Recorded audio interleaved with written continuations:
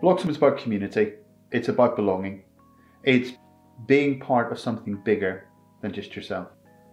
At Bloxham, we want to educate body, mind and soul. We want to stretch you academically, but also emotionally, physically, mentally and socially. And it's about giving young people the toolkit that they will need for later in life, because education is about preparing for the rest of your life, not just when you're 18 and get your A-level results.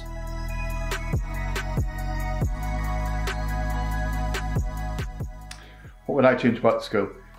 I think it's more about what I don't want to change about the school. And I don't want to change the school's ethos, which is one that looks at the whole child and values the individual as part of a bigger community, that everybody matters and everybody is different, and that there is always someone looking out for your child.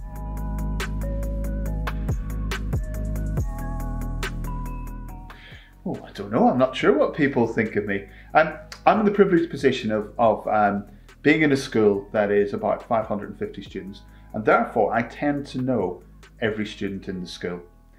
I suspect if you ask different kids, they will think different things of me. Hopefully positive, hopefully that I've got their best interests at heart. And do I care if they like me? Well, I think everybody cares, or everybody wants to be liked in some shape or form. Is that an overriding factor for me? Probably not. My job is to try and give them the very best education, and sometimes that does make you unpopular.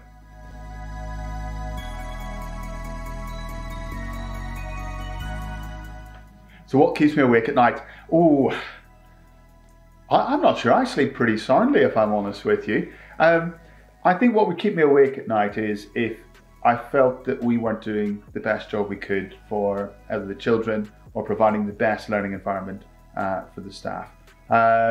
Otherwise, I sleep pretty soundly.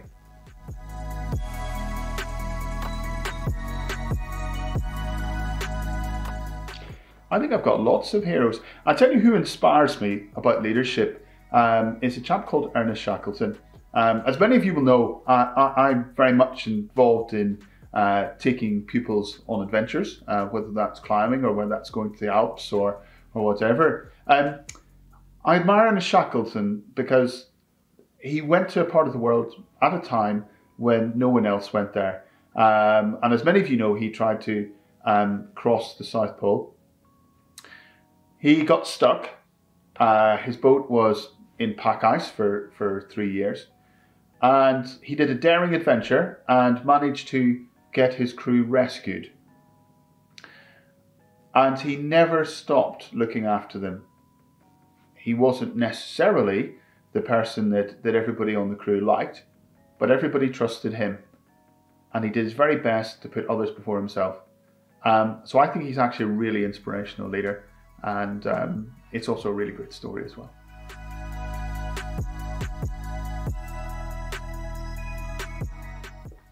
I don't know if I've got a favourite book. There are lots of books which I enjoy. I think one of my favourite books is a book called Learning to Breathe by Andy Cave. Andy Cave is a world famous climber, but he started out as a miner during the coal strikes. And it talks about his transition to following his passion from really a life of oppression to start off with, and how climbing was his release. And what he managed to do from such humble backgrounds is a very impressive, that if you put your mind to it and follow your passions, that you can really achieve anything, and the sky's the limit. I'm also reading at the minute a book about St. Columba and how he brought Christianity to mainland Britain, but he was so much more than that in founding communities on Iona. He was also a kingmaker, he was a politician, and it's this idea that you can be more than one thing and you can have influence in so many spheres of life. So I'm finding that book very inspiring at the minute.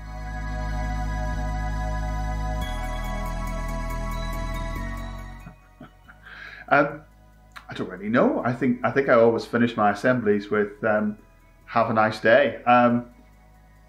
That probably bores the pants off the students, if I'm honest with you.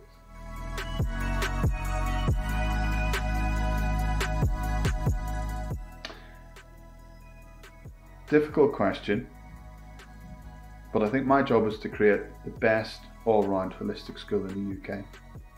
And in some respects, when I leave, I'm hopefully not going to be missed, because the values that we stand by at this school, the ethos by which we stand by, will be so ingrained, or are so ingrained in each pupil and every member of staff, that actually I hopefully can quietly slip out the door and the school will carry on.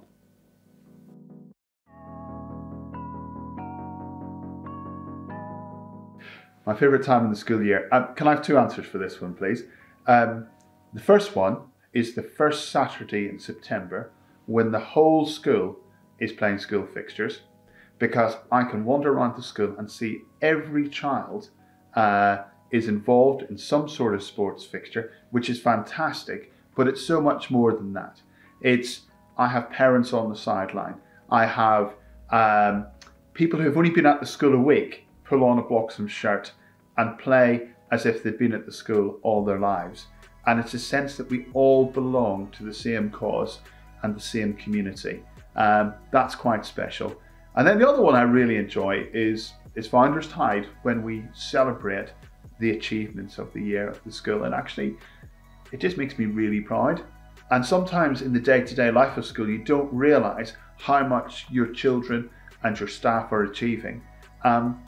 But when you collate it all together, it really is mind-blowing and staggering what talented young people are at Bloxham.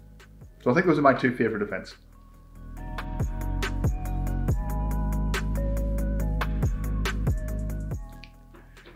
When I first arrived at the school, I got a number of letters and cards saying, congratulations, welcome to Bloxham, and so on and so forth. I also received a handwritten letter of a former headmaster called David Exon. And it was the usual platitudes of congratulations and I hope you enjoy the post. And then he just finished with, P.S. try not to break it. And that was rather daunting, and that stuck with me. And he meant, try not to break the importance that we have on relationships. Try not to break the ethos of the school, that we educate body, mind and soul. And I think that has stuck with me. So what perhaps does that mean in reality? Well, I think I probably arrived thinking about how we could change this, how we could change that, how we can improve this, how we can improve that. And I think that was just a reminder for me that whatever you do in life, you need to listen first before acting, and making sure that you know what has happened beforehand, and listen to as many people as possible, because their collective wisdom is probably infinitely greater than yours.